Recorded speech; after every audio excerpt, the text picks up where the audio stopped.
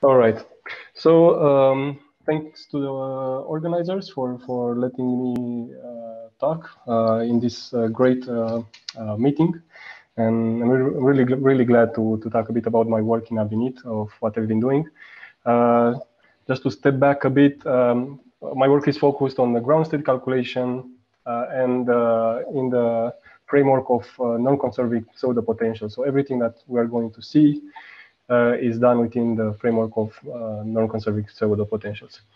So what is the problem that we're trying to tackle is that, well, in low-dimensional systems, when we try to do calculations with periodic boundary conditions, we have these unwanted interactions due to the long-range character of the Coulomb potential.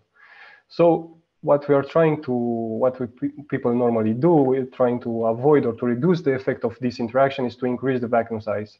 The advantage is that you can use the DFT code as it is, but a great disadvantage in this kind of approach is that it becomes computationally costly very fast, especially in the plane wave framework. So there is a solution to this problem. Actually, we can truncate the Coulomb potential and benefit of the advantage of needing less vacuum and with a small cost of needed implementation in order to treat this problem. So where it all started actually is that all these formulas have appeared as a solution to the GW treatment of the Coulomb singularity, which many of them are already implemented in Abinit. Most of them are not necessary for our ground state part, as they deal specifically with the singularity point, and some of them are only focused on hybrid exchange correlation functions. So what we'll focus on are only the methods that are dealing with a spherical, cylindrical, or surface cutoff, so specific to 0D, 1D, or 2D systems. Just to outline a bit my talk, I'm going to show a bit what the Coulomb kernel truncation might consist of and what changes have we done in Abinit, and show how far we have progressed. This is still an ongoing work, so but we still can check the nature of our calculation and the nature of our implementation. So what is actually the truncation about is this simple transformation of the Coulomb kernel that is present throughout the density functional theory formalism into attaching basically a function as a cutoff function that is different depending on the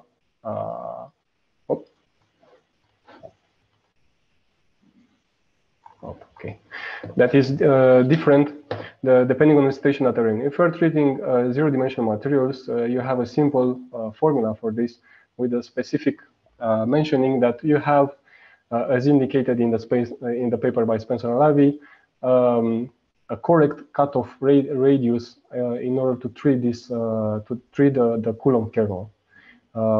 As well for the 1D and 2D cases, there are methods proposed by Rotzi or Beigis, with a specific mention that in the Rotzi's case, in the one-dimensional truncation, so the truncation for the one-dimensional system, you have basically a cylindrical cross-section, which is not necessarily suitable when treating rectangular volumes that usually do in DFT calculations. So this is basically slightly off in treating completely correctly the electrostatic of the physical system that you're trying to study. While for the Beigis case, you need to solve a quadrature. I'm not going to go into details about the formulas, just showing them. You need to solve basically a quadrature into a rectangular shaped cutoff, which is very well taking into account the correct electrostatic of the physical picture that you have in there. For all the cases that I'm showing here, we have set the indicated cutoff radius for each specific method, with the mention that, well, we have left the liberty for the user to play around with another variable called rcut to see how this modifies basically the Coulomb kernel when you're trying to use a different cutoff. It's just to be able to manipulate it, but it's not recommended. For the case of the 2D methods, again, Rotzi and Beigis have proposed some methods. Here again, with a special mention that setting the correct radius cutoff for the Rotzis method, you basically fall into the method proposed by Beigi in the correct treatment of the cutoff for the two-dimensional systems. So where do we have to change the kernel is basically in a couple of parts in the ground state calculation. One is the Hartree potential, another is the ionic potential, and a more complicated part is the reciprocal space summation of the Ewald summation, basically, where you have to introduce this at least at the level of for the 2D methods, this almost parasitic cutoff term that slows a bit down the exponential decay present in the bulk summation, in the bulk Ewald summation. What changed in terms of variables? Well, previously we had the methods that were available at the GW level that are already implemented in Abinit, not by me. And they're used using the variable by ICAT Coulomb. Now we have changed this situation by maintaining the ICAT Coulomb at the ground state level and renaming and basically creating the other two variables at the Fock operator level and the GW operator level. I've already added the test to take into account the behavior of such an input variable in the Abinit, and it's working correctly so far, at least at the 2D and 0D methods. And inside the code, basically, we have tried to extract from the vCool module that was present at the GW level and try to transform these suitable methods into the ground state part. And finally, we have created this G-term cutoff that is only the array that contains the truncation to the Coulomb kernel that is applied everywhere that's needed at the ground state level. Just to show you that how this works so far, basically here I have a comparison between Abinit and Quantum Espresso, and we're looking at the truncated and untruncated part, Coulomb kernels in the Hartree and ionic side. I'm just showing here basically with a pseudo potential as close as possible to the one used in this published paper here, and we have similar behavior in terms of the truncation of the truncated potentials. Here you see that we have the same linear behavior outside the zone center and the zone boundary, which is a good validation for the behavior of the implemented method.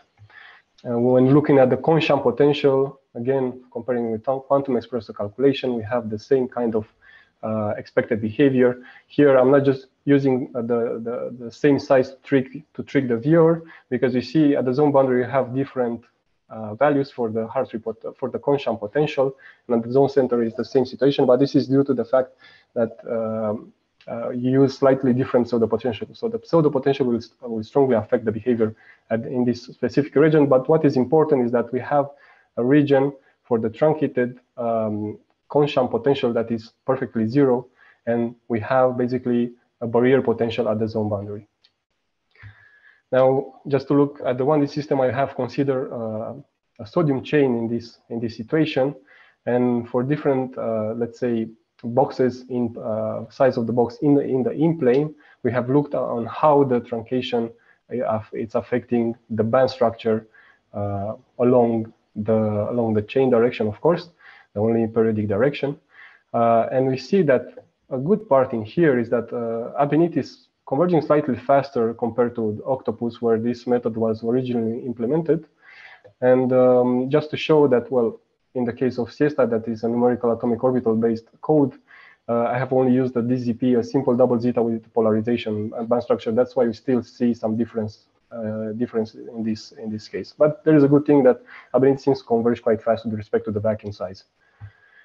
As a forthcoming work, we still have to I still have to finish the Ewald summation implementation for the mentioned cases, and also the forces and stresses. But for the current time, you can still successfully look at at least for the 2D methods, on how the band structure is affected using these cutoff methods. And hopefully, by the end of this work, we will have something done at the DFPT level. Thank you for your attention. Thank you, Bogdan. Well, there was in the discussion a mail from Leila, but I think that she has found the answer just after she has asked the question, if I understand well what she wrote. She was wondering whether the Martina Tuckerman sham was implemented. And so she understands as if yes, she had the answer. Okay, so what? No. Okay, well, I have just a small answer, a small question. You mentioned a special FOC cutoff somewhere in your yes. Yes. What do you? What is it exactly? Is it another cutoff that has been implemented for hybrid functionals or not? Yes, I think there was already a cutoff implemented, a spherical cutoff implemented at the level of the FOC operator before. There was a Spencer Alavi, I think. Yes, right. Precisely. But now I have inserted, although I didn't advertise this too much, there is another module that is called bare v Coulomb potential, which is basically extracted from the GW part of the code that is applied inside the FOC operator. So basically, I suppose this would, I haven't tested this yet, so that's why I didn't advertise it too much. But you basically could use the 2D and 1D cutoffs along with the hybrids, as far as I'm concerned. But this needs to be tested. So I hope I'm not saying anything stupid at this point. But now there is a plugin to a bare v Coulomb module inside the FOC operator part of the code. Okay. Is it open to users? Yes, it's in the trunk. Yes.